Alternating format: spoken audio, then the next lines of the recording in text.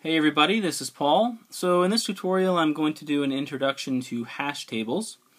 So a hash table is a data structure that is used to store information. So the information in a hash table basically has two main components. So it's going to have some sort of key, and then it's going to have some sort of value or some sort of record. And so basically a key could be something like, for instance, my name, and the value could be something like my phone number. So we could basically create a hash table to store a bunch of people's phone numbers. And so what happens is the hash table, it's a way that we can implement an associative array. And so we're basically going to map this key to this value here. And at the heart of a hash table, we're basically just going to have this array structure. And so this has got a bunch of different array elements here. And we've got index 0, 1, 2, 3, and 4.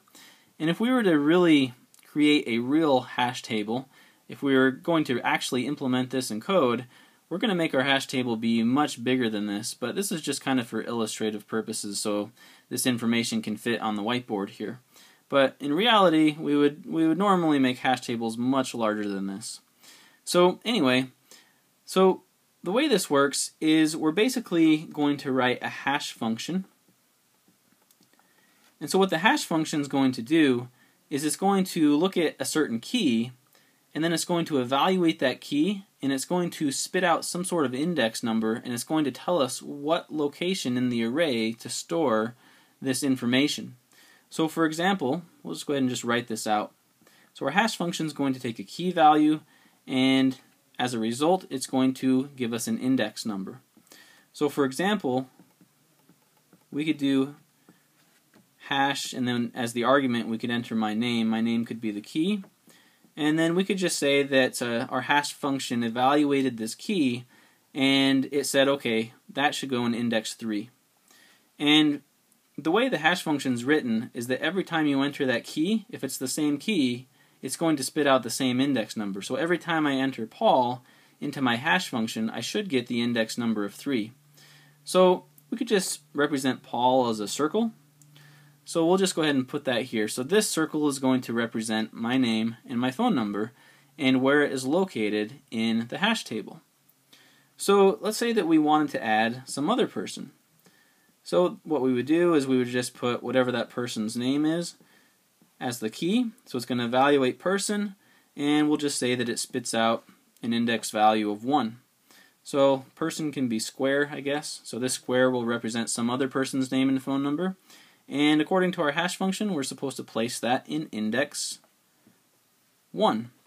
So we could keep on going, and maybe we'd find another person's hash value goes in index 2, and maybe another one goes, they can be a diamond, I guess, that will represent another person's name and phone number, and we find that they go in index 4. But what happens if we're wanting to add another person, and we'll just put somebody, I don't know. So we're adding somebody else's number, and what if we find out that their hash value ends up being 3? Well, we go and we look and we go, uh-oh, there's already a name and phone number stored in index 3. So there's a lot of different ways to go about this to avoid a collision. And the way I'm going to implement this when I code this in my videos in the next few tutorials is I'm basically just going to create a link and create basically just a linked list off of each one of these indexes here. And so, I don't know what shape we could use here. We could just do squiggly line or something like that. So, what I would do here is I would just put squiggly lines name and phone number inside of this element here. So, basically, this is called chaining. So if we needed to add more, let's say we got another one in index 3, we would just link that off of squiggly lines name and phone number. And we could do sideways squiggly line. That can represent that person's name that person's name and phone number. And anyway, I think you guys get the point. So all these shapes just represent somebody else's name and phone number. And if we end up with a collision, then we basically are just going to link it off of that same element. So each one of these people's names and phone numbers, they basically got index 3. And so the cool thing about this is if we get a whole bunch of names and phone numbers in here, and then all of a sudden one day we want to go and look and we want to say, okay, where is somebody's, say you have the name of a person and you want to know what their phone number is, you basically just enter their key inside the hash function. And so if there was like a gajillion different names and phone numbers, you could just do hash of, whoever that person was. So that person. And the hash function is going to basically spit out an index, and it's going to tell you exactly where that person is located. And so it might be that that person, let's say we just got a whole bunch down here. It might be that that person gets a hash value of 2. So then what we do, or sorry, I meant to say 1.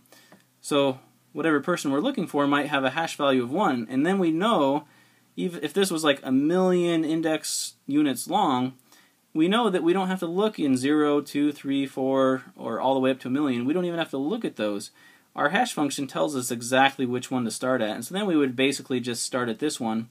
And if we had some chaining, we could kind of go down the list and figure out exactly, we could search through this list and figure out exactly where that person's information was located, and then grab that information out of the list that's attached to index 1. And if you do this right, you shouldn't have very many links basically off of one single index.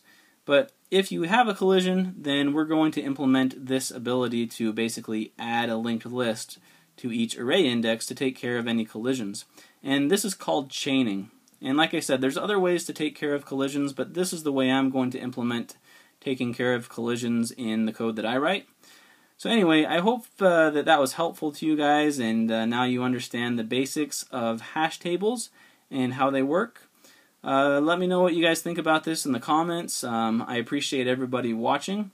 You guys have an excellent day. Stay tuned for more coding examples of this. I'm going to go ahead and code a hash table in C++ on the computer screen, so stay tuned for that. Anyway, let me know what you guys think about this in the comments. Have an excellent day, and if you haven't already, don't forget to subscribe.